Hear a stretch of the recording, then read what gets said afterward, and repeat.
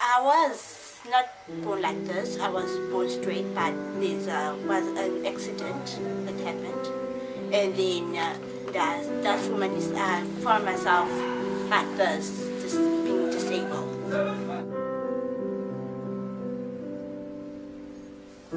On my leg, my right leg is I'm limping because of my right leg. It's very stiff. It gets sore a lot. Even when I walk, I get so tired when I walk every time. At school, I can't play netball. I can't play netball. I can't run like others. But I'm not a fast runner. I'm just a slow runner. I can't walk fast because if I walk fast, I get tired.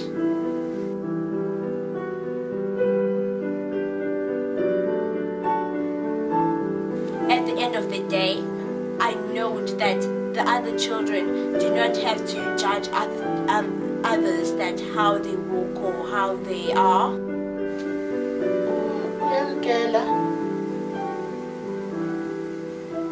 Lando yokuba angafani nabanye abantwana iyamsebenza kakhulu. Noba akatsho uyanqwana ufana nabanye abantwana ahambe njengabanye abantwana.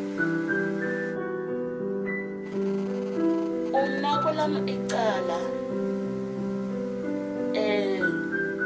ndiyambulela uThixo ngokuba embeke emenze waba disabled ngoba uyamkela abantwana izinto abazenzayo ngoku bazenza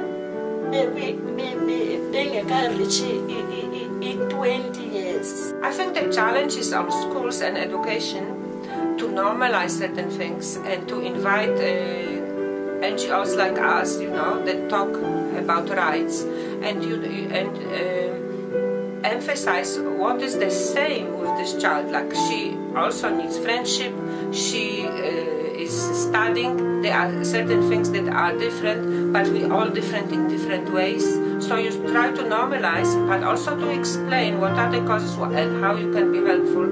Have presentations, there are movies, there are posters, there are days like a Cerebral Palsy Day, for instance, or a Down Syndrome Day, or Casual Day for all disabilities, to invite speakers and actually give more information, because discrimination, because it is, it's usually founded on ignorance. I'm not giving up. I'm strong enough to say that I will get helped soon, but then I love who I am.